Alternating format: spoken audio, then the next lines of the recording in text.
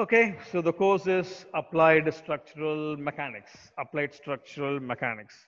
So before getting into designing of any aircraft, particularly structural design of an airplane, of an aircraft or any vehicle, we need to understand the external loads or pressure loads, the external loads acting on the airplane during flight, landing, and takeoff conditions. Everything must be known before initiating our structural design of an airplane. So, how to determine all these structural loads? I mean, the air loads acting on the structure. How to determine all these things means first we need to have a thorough theoretical knowledge in aerodynamics, because if you take the modern aircraft, they fly in subsonic, supersonic, transonic, or whatever the speed range is. First, we need to have a thorough knowledge in aerodynamics to predict or determine the air loads that are acting on the airplane during flight, landing, or takeoff conditions, or during maneuvering conditions also. Okay. If you take an airplane, if you take a wing configuration itself, there is a lot of, there are a wide range of wing configurations like straight rectangular wing, straight tapered wing, swept wing, delta wing, and all these, wing configurations, they include leading and trailing edge devices, which promotes, for better lift and the control characteristics. And also the presence of engine or the power plant nozzle units, the external fuel tanks, that also affects the airflow or the pressure distribution around the wing, which affects the magnitude and distribution of the pressures or air forces around the wing. And also the presence of the fuselage or the airplane body also influences the airflow over the wing. That's very, very important. And most of the companies, airplane companies, the loads on the airplane are determined by the group of engineers. Group of engineers assigned to the structural analysis section. And this group is often referred to as a aircraft load calculation group. Aircraft load calculation group. And under this group, there are various subdomains. The work for for getting different results, stress results, for different analysis results. Okay, nowadays we are having different kind of softwares working efficiently, more efficiently to predict our structural analysis results.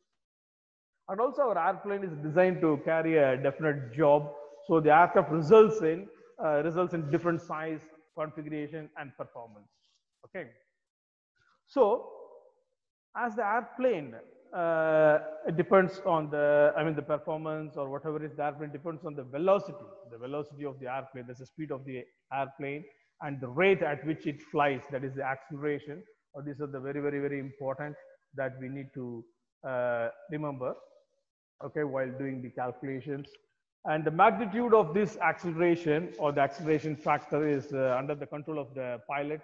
And also we need to calculate whether the particular acceleration, they used to tell like 2G, 3G, 4G, something like that, whether this acceleration would be, resisted by the human body, stand by the human body, so that without any injury or whatever it is during the flight service. So by keeping all those things in our mind, we need to do the calculations, structural design calculations, and also the structures must withstand all these 2G, 3G values, the acceleration values. Okay. And also, if you want to design an airplane so that it can resist more loads, keeping that in mind, obviously the weight of the airplane would increase and it would decrease our performance also. When it comes to this specific loads, limit loads or applied loads, so limit loads or applied loads are nothing but the maximum loads that are anticipated during airplane's lifetime of service. And this applied load is used by the civil aircraft agencies. And this term, limit load or applied, we are having two loads, okay? And the applied load is used by the military agencies, and the limit load is used by the civil aircraft agencies. So the aircraft should be in such a way capable of supporting the limit loads without suffering any permanent deformations. It should not cause any detrimental permanent deformations or permanent failures. In such a way, the load should be subjected to, or the calculation should be in such a way in order to design our aircraft. Okay. So at all the loads within or up to the limit loads, the deformation of the structure should not interfere with the safe operation of the airplane. Okay, so even if any, deformation occurs, it should come back to its, or it should retain its original shape or size. Okay, obeying elasticity property. And when you go to the next, the ultimate or design loads, these two are same, one and the same. And the factor of safety is nothing but design load divided by limit load or applied load. Okay. So whatever, the structural design, with the help of a factor of safety only we make a conclusion whether the design is safe or not. And in general, the overall factor of safety is 1.5. So the government of the government requirements, the DGC also says that design loads operating, having a factor of safety of 1.5 for a structure, it will not cause any failure. So the aircrafts are not supposed to undergo greater loads than the specified limit loads. Okay, we are saying that we are specifying some limit loads, and aircraft are supposed not to undergo the greater loads than the specified limit loads. Anyhow, there should be a small amount of reserve strength against the structural failure, so that it can extend to, it can resist to some extent. If it is not able to resist means, if it fails means, there is a possibility of replacing the particular component or a particular unit, a particular machine, whatever it is. Why this is happening means, due to many factors like the approximations involved in aerodynamic theory and also the structural analysis theory. For example, you will be calculating the lift, drag, pitching moment. If it is coming in decimals, you will round off all those values. All those approximations, it just builds up like anything. That comes to the total approximation. So because of that, we are getting some errors or some factors which influence the structural design failure, and also the variation in physical properties of materials, and also the variation in fabrication and inspection standards. All the things you might have studied in aerospace materials course, I guess. So the most important reason for the, airplane safety is due to the fact every airplane is having its own maximum velocity it can be flown, and the minimum velocity it can be flown, and the maximum acceleration it can be subjected to in during flight or landing. These things we should keep in mind. So with this, minimum speed, maximum speed, and also the maximum altitude which the aircraft can fly, the maximum acceleration, or with the help of all these things, we are able to, develop a flight envelope or VN diagram, which you would have studied in what to call the flight dynamics course. Okay. So if you take these accelerations, for example, or the velocity or the speed of the aircraft or the control of the pilot. So these are the accelerations are under the control of the pilot. And if the load exceeding, if the load experienced by the aircraft exceeds the limit load, it should not prove any serious, in a serious problem in safety point of view, because the airplane carries passengers and other payloads, etc. It should not cause any permanent structural deformations. Okay, even if it causes, it should be like a easily replaceable one, and it should not cause any severe loss to any human lives. That's very, very important as far as the structural design is concerned. Any structural design is concerned, not only aircraft. Okay.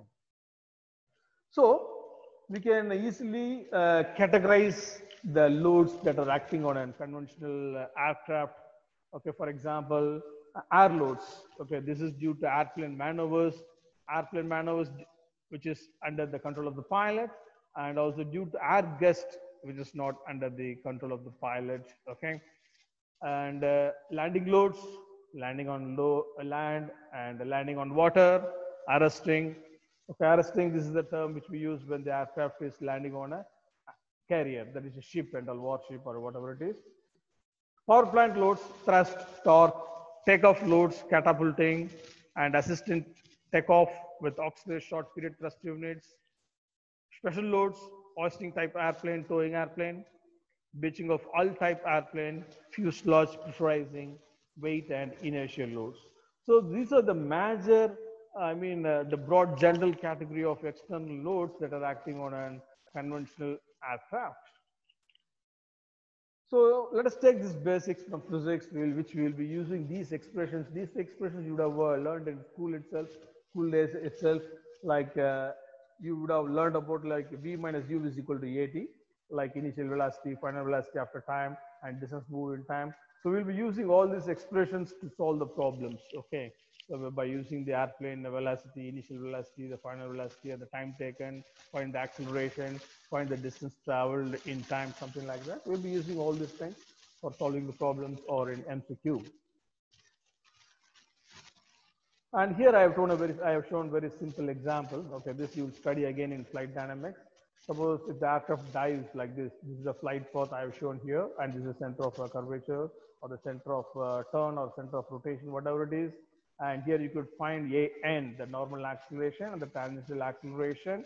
And find from the Newton's law, we are finding these forces. Okay, forces m r bar omega square, r bar is radius, and ft is the tangential force, normal force and tangential force, and omega is the angular velocity. All very simple expressions. Like by using the Newton's second law, force is equal to mass into acceleration. We are simply calculating the normal force and tangential force with the help of normal acceleration and the tangential acceleration. Okay, again we'll be using for solving small, very simple problems in the case of MCQs with the help of Fn and Ft, An and At.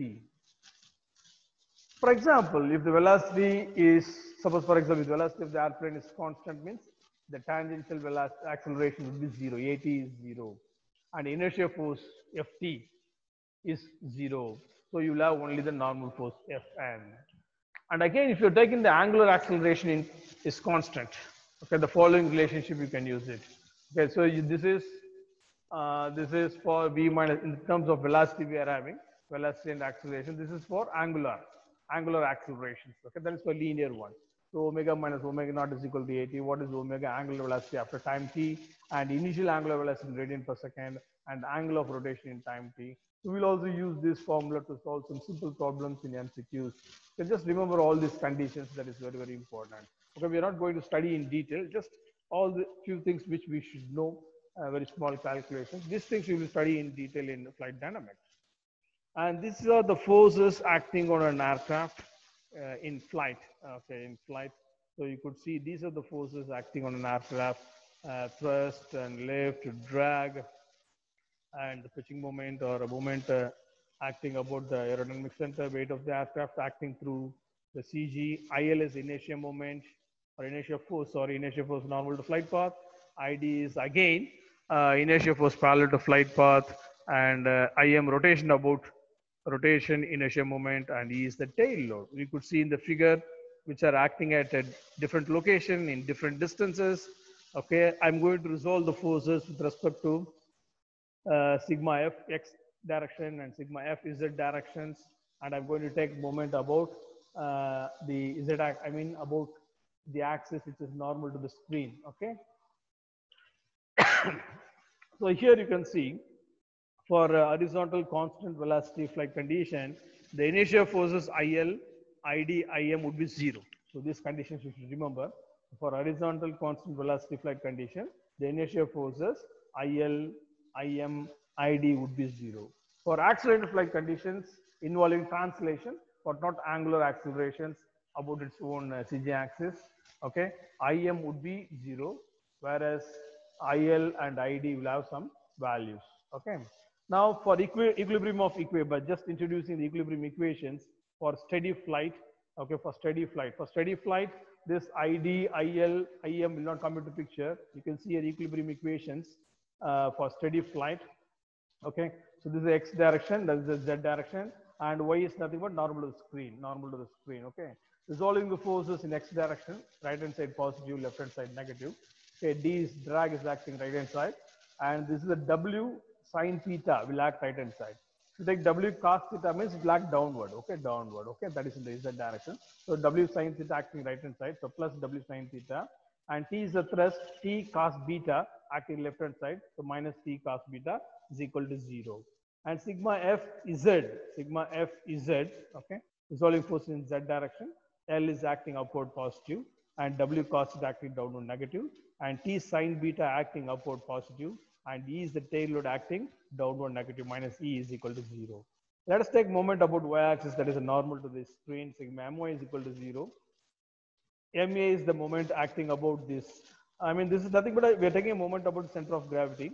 Okay, so Ma anticlockwise minus Ma, okay, M suffix A, and this lift L into distance is A, okay, L into A anticlockwise negative, and D is the drag, D into B, distance, D into B, and T cos beta is the horizontal component acting left hand side, T cos beta into C, okay, into C gives you the force about, there is a moment about y-axis, and this E, capital E, tail load in the small letter E distance, E into E, a moment, clockwise movement, so it is positive. So these are the equilibrium equations for steady flight, okay, steady flight.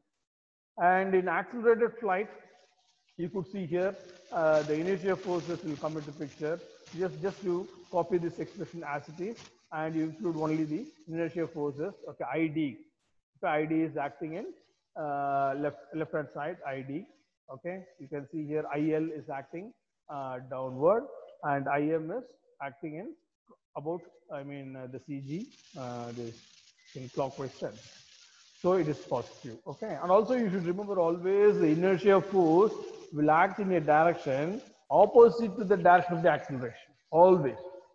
Okay, always remember the direction of the inertia force will be in a direction opposite to the direction of the acceleration. Very, very important.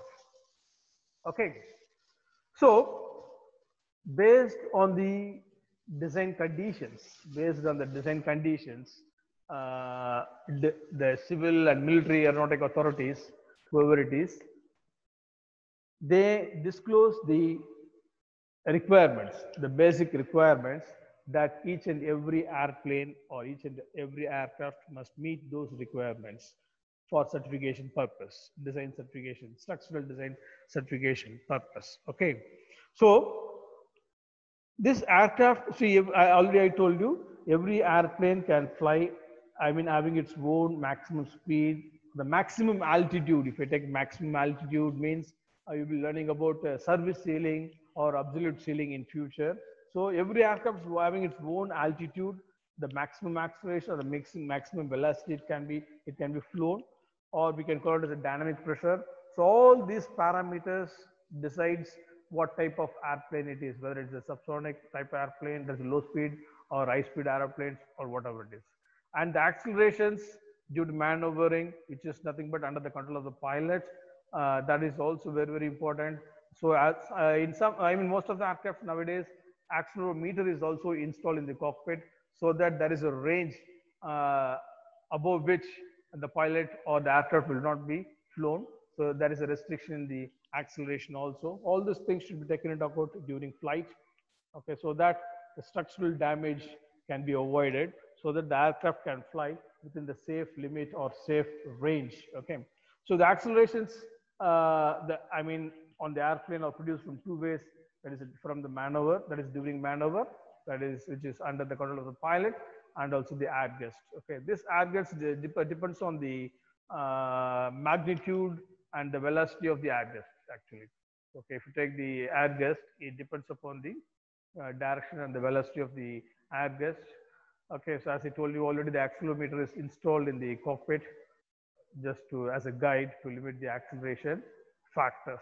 Okay, so out of experience by running so many, I mean, aircraft at different speeds at different altitudes without I mean sacrificing the weight, right, without penalizing the aircraft from the weight considerations, so they have arrived the air gust.